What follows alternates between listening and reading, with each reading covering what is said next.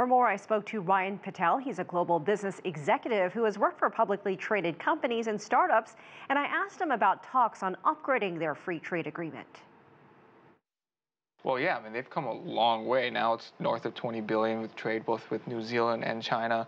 The first really bilateral trade that they had with China was almost from 1972, which was actually 2 million annually. So this is an important piece for New Zealand. I think this is something that the timing of this is important to push with China. I think China wants this to be, the first Western deal country. That's an important piece. Most people may argue that New Zealand is a smaller economically piece to this puzzle, but for New Zealand, their biggest trading partner is China.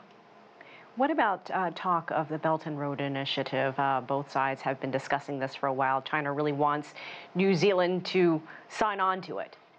I love how you said China wants New Zealand to sign on it, and I think it's a part of the play that New Zealand has to. And we haven't heard that they won't, but this is a big deal to be able to upgrade a free trade deal, and that's what New Zealand has really been pushing, is to upgrade the deal, and that China wants this.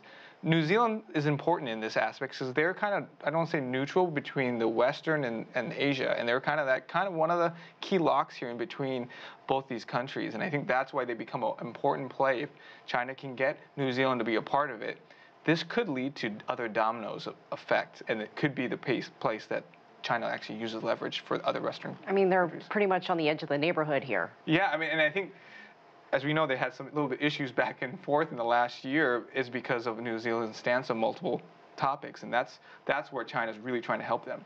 Huawei is one of those topics. The Prime Minister is sort of backing off on some of the strongly reported words that she supposedly said regarding Huawei in New Zealand, but it sounds like that she is open to examining the prospect of it. Well, she was not just opening but examining. She actually stated that she'll walk them through their process, and she made it very clear to the press that they were independent of the other 5 countries that are a part of this, which is Canada, UK, the US, and Australia.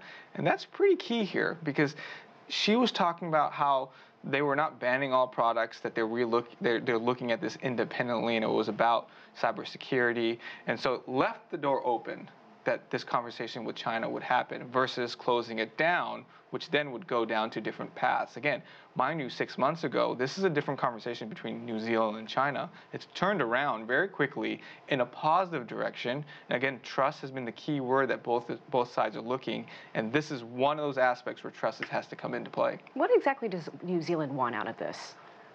First and foremost, I think they've been cards on the table, upgraded free trade deal. And I think for them, that is a really important piece to this. They know that they've really made a push. This has been renegotiation for 2 years now. 2 years. And the Prime Minister of New Zealand has made an effort and made this to be a key top priority. And China has paid attention to it. China knows that in the midst of her visiting and the tragic events that happened into New Zealand, she is in China, being able to show that this is an important partnership. And China recognized that. Both sides talked about that. And when business and citizens come together like that, I think it speaks volumes. Tourism, a huge industry in New Zealand. There is talk of this 2019 year of tourism between China and New Zealand. A lot of Chinese tourists visiting the region. What do you make of this partnership? Well, I tell you this, Chinese tourism is a weapon for good. It is something that is, in the next 4 or 5 years, people are going to continue to try to get, because it's numbers at the end of the day. You talk about Singapore, you talk about Vietnam, you talk about all these places, Japan. It is now something that is a tool. It's a trade tool.